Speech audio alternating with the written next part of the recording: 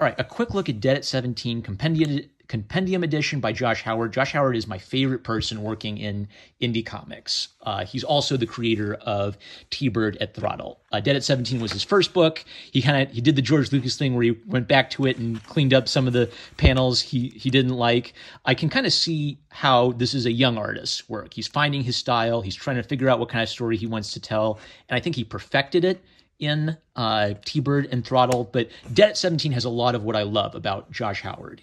He's a Christian artist and writer who's willing to talk about his Christian faith in his art, but he's also willing to do hard R-rated zombies ripping people apart and evil demons creating antichrist abominations. So what I like about it is it's zombies, but it's not just zombies as just boring bad guy. It's zombies as representative of the demonic.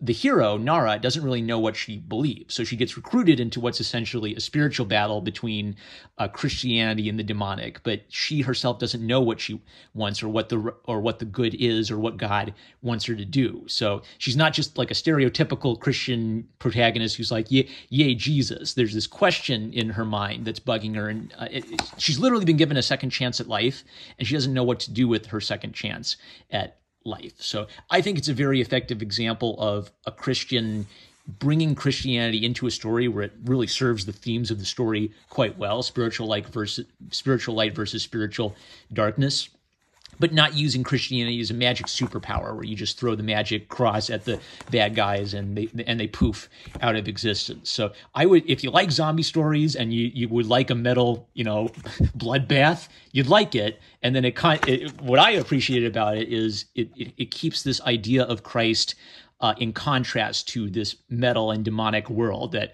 we all live in. So check it out.